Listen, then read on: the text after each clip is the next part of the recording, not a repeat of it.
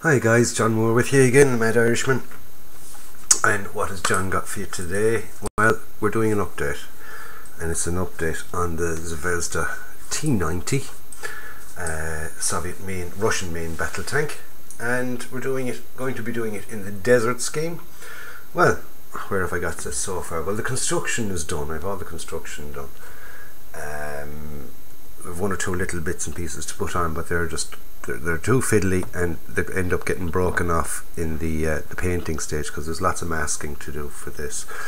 As you can see, I have it the pre-shaded done with NATO black, which is XF69, and the highlight in the white is XF2 flat white. Now, construction of it, shall we say? I've left. We get a little pointy thing. There we go. I've got a bit of shtick. I left these little flaps open. You can have them open or closed. I've put them open because they're the engine coolers. Lovely little bits of plumbing here on the fuel tanks. It's quite nice, lovely detail on that. My tow cables, which I made with picture hanging wire. As you can see, they're nicely embedded in there. They came out quite nice, and they cross over there, and they're mounted here and here.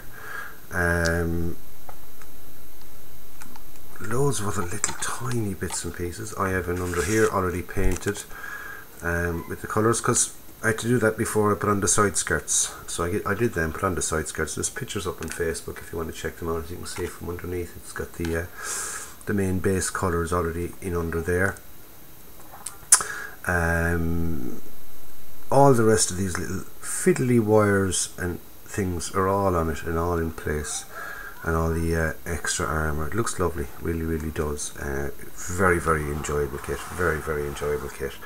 I did say when I finished the construction that I give my full opinion on it, and my opinion on it is go out and grab this whenever you can see it, lads. It's a very reasonably priced kit, really is, and for the level of detail, it's absolutely unbelievable. It's as good as any Dragon kit or anything else that's out there. I will tell you that straight out. I wouldn't recommend it for a beginner, but for intermediate to advanced, yeah, go out and buy it, lads. It's an absolutely excellent kit. Like I say, the detail and the fit is absolutely beautiful, you know. And as you can see from the pre-shading, it kind of makes some of those little panels and things stick out that little bit better. So you can see the detail that's in there is absolutely amazing. It really is. And I definitely recommend that for anybody to go out and buy, because it's not an expensive kit. It's not it's cheaper than a Tamiya kit of lesser quality, shall we say. I couldn't fault it in any way, shape or form. I'm doing the desert camouflage, which is kind of very angular. It's all straight lines as opposed to the you know, the curvy lines on it. So I'm going to get it base coated with the desert yellow, dark yellow, which is what I'm using actually for it. It's XF60 dark yellow, and the brown was a colour I've had to actually make up myself, and what it was is 2 parts of the dark yellow to 1 part of XF64 NATO brown. I think it's XF64.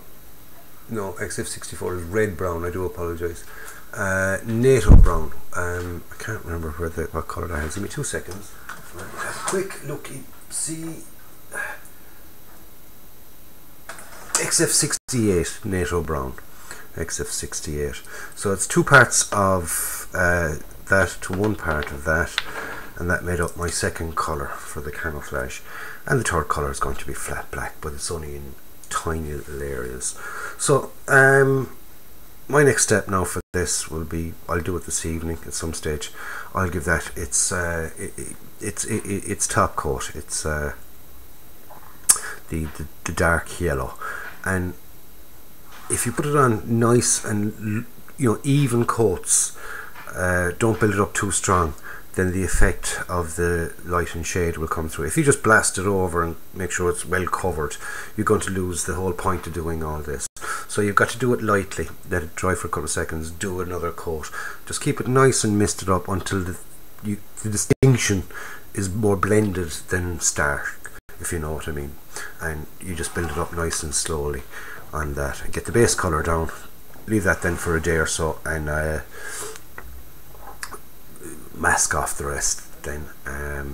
You'd want, because I'm going masking over the base colour, I'm going to leave it for about 24 hours before I start masking, so I won't go lifting off layers of paint and things like that. So anyway lads, that's my update on the Zvezda T-90 in 1/35 scale. Lovely kit, and like I said, I would recommend it, highly recommend it. An absolutely beautiful kit. So I'll leave it at that lads. Don't forget to like and subscribe if you haven't already subscribed to the channel. Don't forget to punch the old like button, give it a couple of likes there, and let me know what you think in the comments box below. So without any further ado, this is John signing off, and I'll leave you with my little motto: just go out and buy a kit and build it and enjoy it. That's what a hobby is for. So I'll catch you up tomorrow lads, which will be Monday, for the my bum, and hopefully at that stage then I will just give a little update. I'll just show you the base coat down, shall we say. Okay, catch you up tomorrow lads. Stay safe, enjoy yourselves, and hope you have a nice weekend. John signing off.